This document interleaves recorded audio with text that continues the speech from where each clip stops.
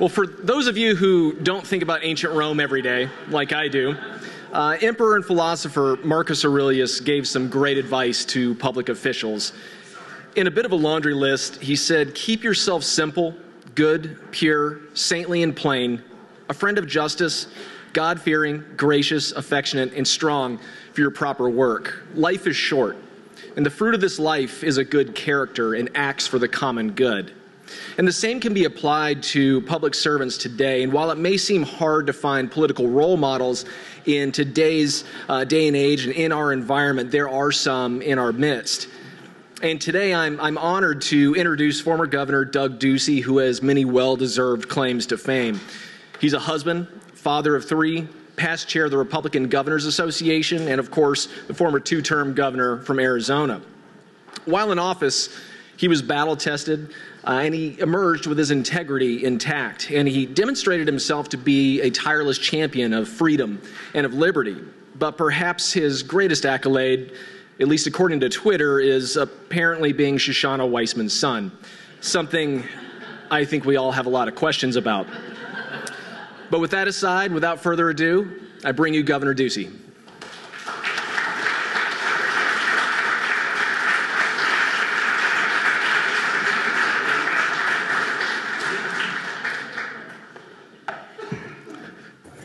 Thank you, Mark, very much for that introduction, and it's really an honor to be here with you all today. I want to begin by thanking R Street for today's invitation and for all that you've done to be a leader in good public policy at the state level.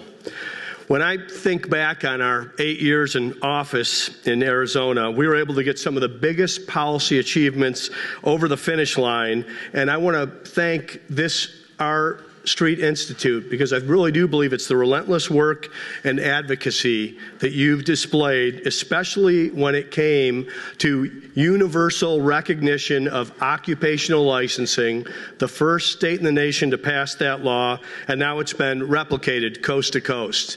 You've all been real partners. And I want to give a special thanks to Shoshana Weissman.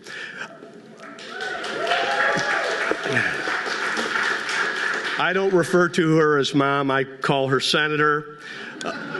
She's been a real ally and a friend. She's fun to work with. Her passion and enthusiasm are infectious. So I want to say thanks, Shoshana, for all that you do. I didn't start my career in politics or government. I sold ice cream for a living. I was the CEO of Cold Stone Creamery, and I actually didn't come to this town until I was 45 years old. There's a lot of history in Washington, D.C., and a lot of sacredness in this place, especially in our monuments in the United States Capitol. But I can say with confidence that one of the best things about being a governor in this country is that you don't live or work in Washington, D.C. You live and work with the people that actually elected you, and you're around them quite a bit. So whether you run into them at Costco or your kids' hockey games or when you're flying coach out of Sky Harbor Airport, you learn a lot. I can honestly say I've never had a negative or hostile experience, but let me tell you, when you're picking out the rotisserie chicken at the grocery store and a mom comes up to you to talk about their kid's school and something they read in the newspaper, it's actually a really good way to solve the issue we're talking about today, decentralizing power and restoring trust in institutions. There's no hiding when you're a governor. You don't get to walk by a problem and grandstanding doesn't cut it when there's a wildfire or a flood or a budget that needs to be balanced. You're rightly expected to act and actually do something about it. You're expected to have a plan. And if you do the job right, you run on an agenda and you're held accountable for it. My agenda was pretty simple. Teach American civics in our schools. It's the same test that new immigrants take to become U.S. citizens. Provide 100% school choice, including universal educational savings accounts to every family.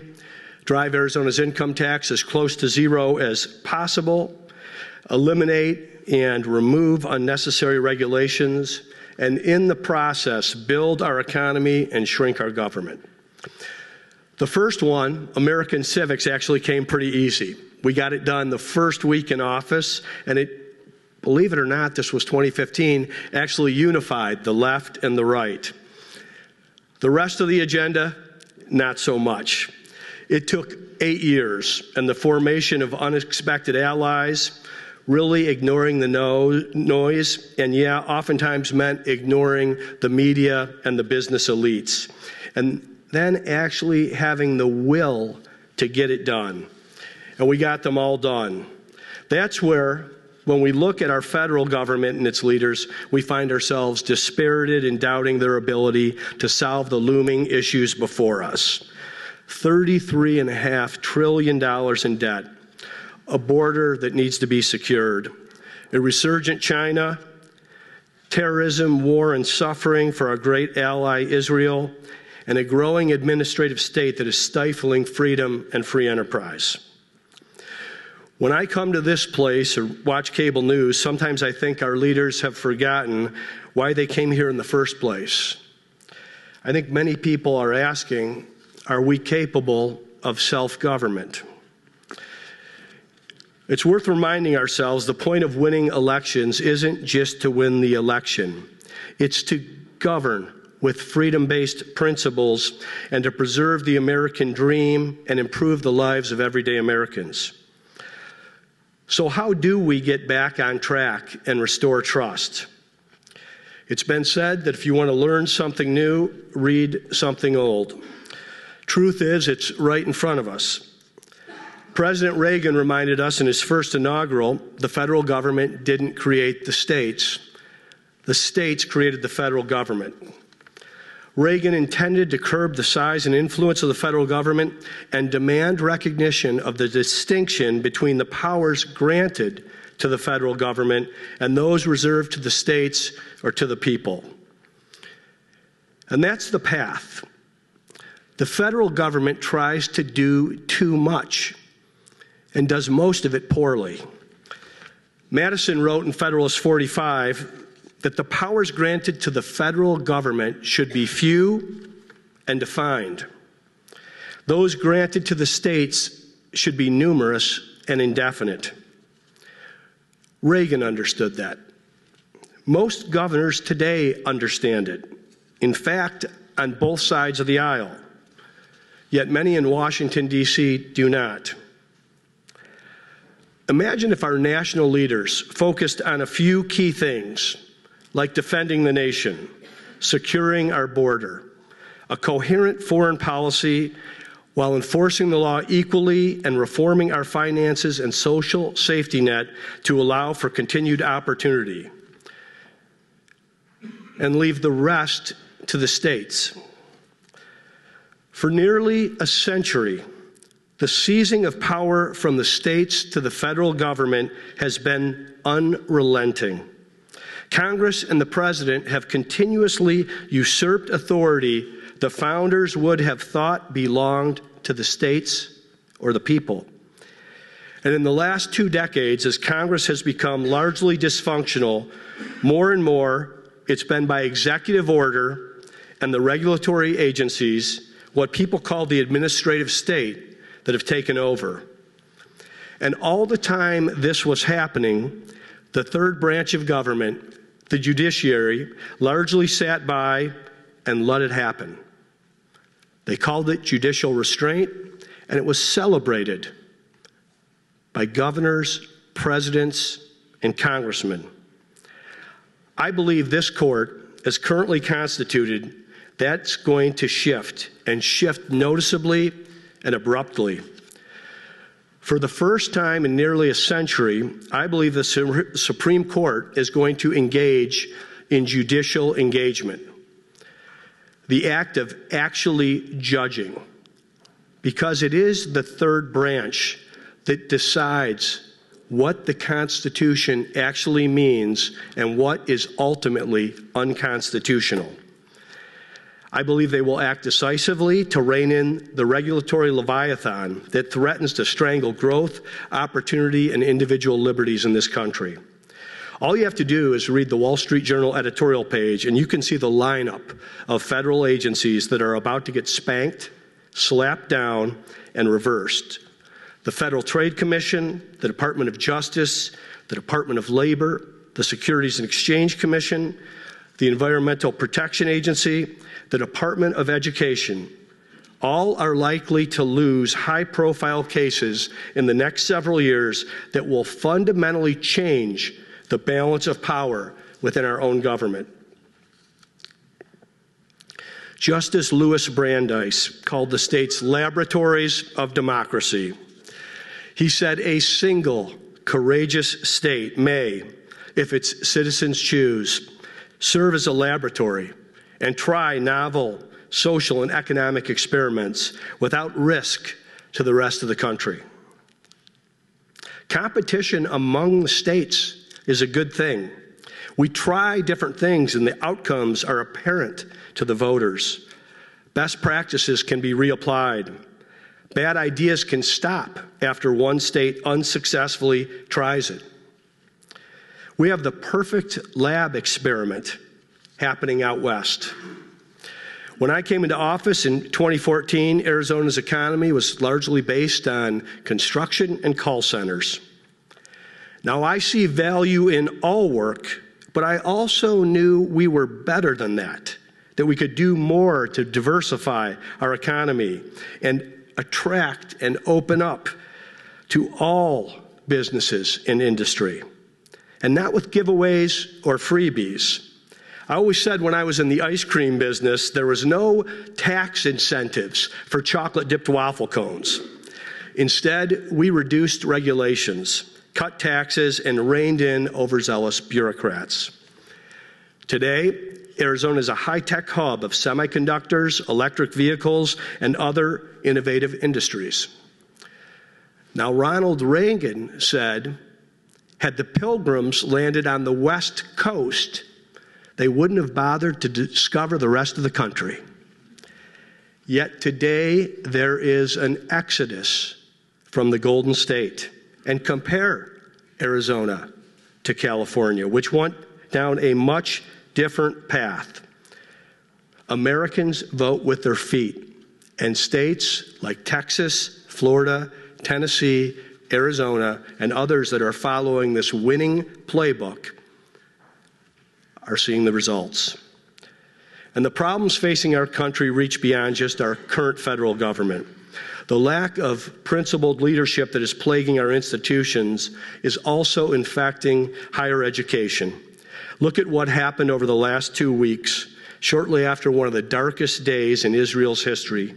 Students from one of America's most elite institutions, Harvard, released a despicable letter ripe with anti-Semitism, which blamed the Israeli victims for the despicable act of terrorists. Now, some of the original signers of that disgusting letter have since withdrew their support of the letter, but it wasn't because of the Harvard president's weak and belated statement. It was because of a tweet from Bill Ackman saying that he and other CEOs would never hire anyone so morally misguided that would sign on to that letter. And while many of our core institutions have suffered from a failure of leadership and moral clarity in recent years, bright spots still remain. America's free enterprise system has remained resilient and thriving over these years. Despite attacks from some of the very same decaying institutions that I've mentioned previously, the free enterprise system still serves as a beacon of hope and opportunity around the world. And Americans' entrepreneurial spirit has never dimmed. That's because free enterprise is more than just an economic system. It's the embodiment of the American dream.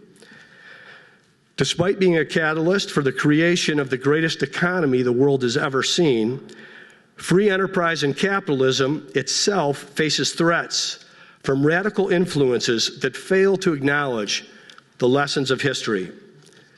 Some seek to tear down America's economic system and replace it with failed ideologies like socialism. We can't allow this idea to take hold in our culture. It's antithetical to who we are as Americans. If you hold up a sign in many of our college classrooms today, one that says capitalism and another that says socialism, it's about a 50-50 proposition. And that should terrify anyone who loves freedom. And that's why I decided to launch Citizens for Free Enterprise. I've witnessed it firsthand how free enterprise spurs innovation, builds up communities, lifts people out of poverty, and inspires entrepreneurship. Citizens for Free Enterprise will be at the center of the fight for free enterprise to promote opportunity, fight bureaucratic overreach, and defeat big government socialism.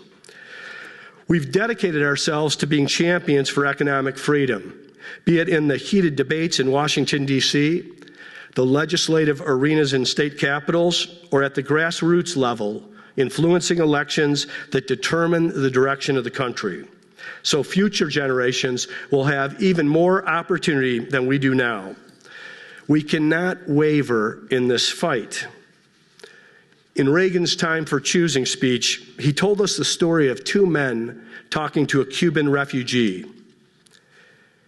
"We don't know how lucky we are," one man said to the other. "How lucky you are," replied the refugee. "I had some place to escape to." As Reagan put it, in that sentence, he told us the entire story. If we lose freedom here, there's no place to escape to. This is the last stand on earth. And it remains today. There's no place on earth we'd rather be, or we wouldn't be here this afternoon. Most of us can say unflinchingly, while far from perfect, we remain the single greatest country in the history of the world. Now, there's much talk about defending democracy these days, and that's all well and good, and that's worthy work. Yet we must remember that we are a constitutional republic, a form of democracy, one intended to distribute power broadly and specifically outside of Washington, D.C., from school boards to state houses. Ben Franklin quipped, "A republic, if you can keep it." I, for one, believe we will keep it. We must keep it. And if we can commit ourselves to the bedrock principles laid out in our Declaration and Constitution, we will be the ones to ensure it's protected. Thank you.